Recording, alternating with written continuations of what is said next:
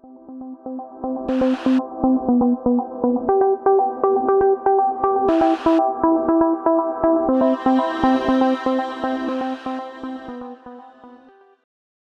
there everyone, this is Brian Jones from Serverless Guru. In this video we're going to be talking about AWS AppFlow. Amazon AppFlow is a fully managed integration service that enables you to securely transfer data between software as a service applications like Salesforce and AWS services like Amazon S3 and Amazon Redshift in just a couple of clicks. Now this is a very important service because what it allows you to do is transfer this data without actually having a whole bunch of Lambda code or EC2 code or any application code in between these two services. So what does this look like? So imagine that we had a use case, okay? So we have a company that sells a product. That company is going to have a sales team. That sales team is going to need to take action based on opportunities as they come in. The sales list needs to be refreshed. By using AppFlow, I can connect the Salesforce account for my company to an AWS S3 bucket and connect our sales application to AWS S3 directly, or I can trigger an AWS Lambda function after it goes from Salesforce to AWS S3, which can do additional processing and aggregation and store that in a database, which my client application can then receive. And so this is important because in this example, we can have the Salesforce application trigger our AppFlow pipeline and actually store that data on AWS S3. But not only that, let's kind of walk through how this actually works. The first thing that you do is you create a data source.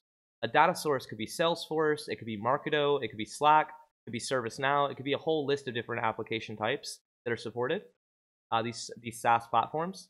You can also then create a connection between Salesforce and AWS. You do that through authentication via OAuth. So as you go through the steps to actually set up AWS AppFlow, you actually click and you'll select the OAuth screen. You'll accept the permissions that AppFlow needs to run, and then you're connected. From there, you can select what type of flow will take place. So for instance, let's say that for Salesforce, we want to track opportunities. There's a whole bunch of other types of actions that might trigger, or events that might trigger AppFlow from Salesforce. But let's say it's opportunities in this case. So once we know that, we can select that option, and then we can go to create a destination.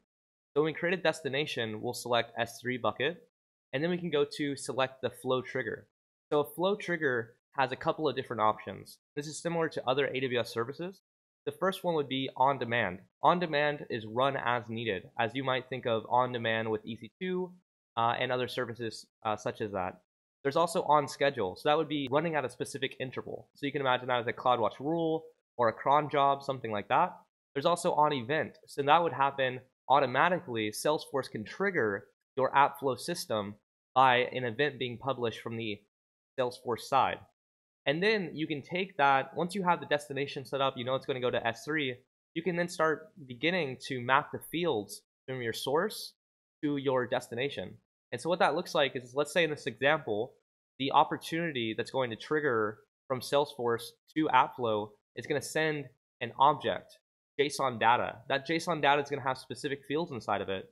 And so what we can do inside of the AppFlow UI console, inside the AWS console, we can actually specify what will be mapped. So we can say we want all fields, we can select specific fields, and then we can go from there. Another thing that we can do here is that we can also mask certain fields. So let's say that this data is going to be read by people that maybe don't need all the information, right? Maybe there's certain restrictions that you have around showing people's addresses or tax IDs or something, whatever that system looks like. And you can mask those values so that as it actually gets put into S3, it's not revealing that sensitive data. And that gives you another layer of protection there automatically. And let's just step back for a second and say, all of the stuff that we're describing here is not any application code that you're actually writing. It's a connection from a SaaS platform to AWS, and it's a very beautiful combination. The next thing that you can do is you can add validation or conditions to specific fields. So what that might look like is, let's say that if let's say for the budget for this project is under a certain threshold, then we can basically say, okay, stop the flow.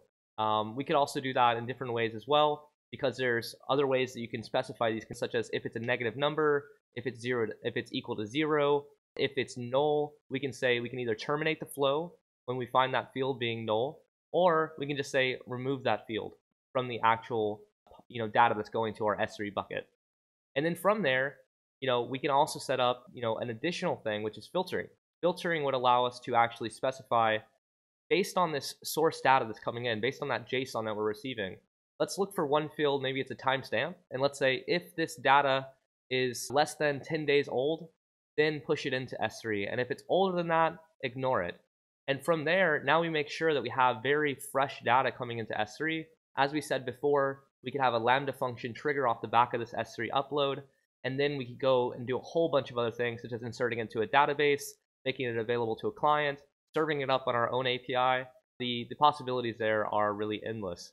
So this was an overview of AWS AppFlow. I hope you found this interesting. Make sure to hit the like button, and of course subscribe to the Serverless Guru channel, and I will see you next time. Thanks. Bye.